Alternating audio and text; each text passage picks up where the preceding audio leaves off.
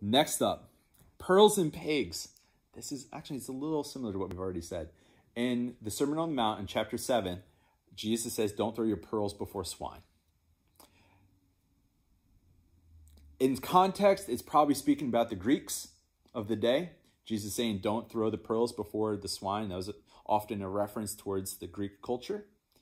We're going to say it's the youth.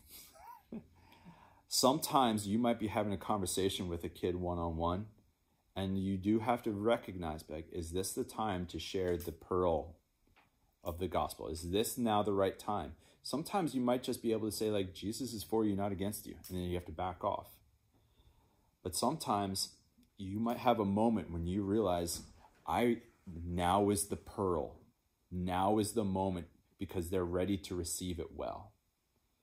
And this is a hard passage because Jesus says it, and I actually think it kind of, all those people that stand on city street corners with their bullhorns and they're yelling about how you need to turn to Jesus or you'll go to hell.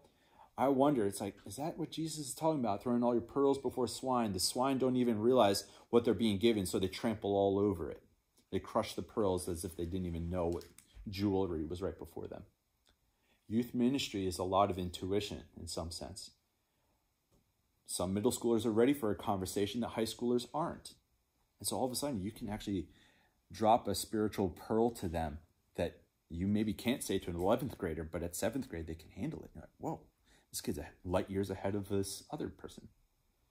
But if we're being honest, the same thing happened with us.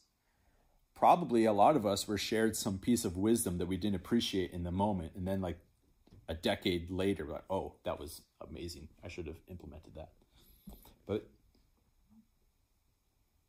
Christianity is a very unique thing, because if you oversaturate a kid with Christianity before they're ready to really receive it, they can get a bad taste to it for the rest of their life, or even for like a decade or two.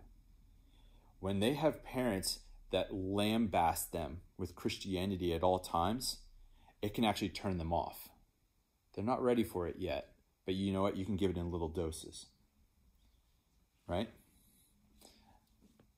Does anyone have any thoughts about that one? That one's a little tricky. All right, we'll keep going.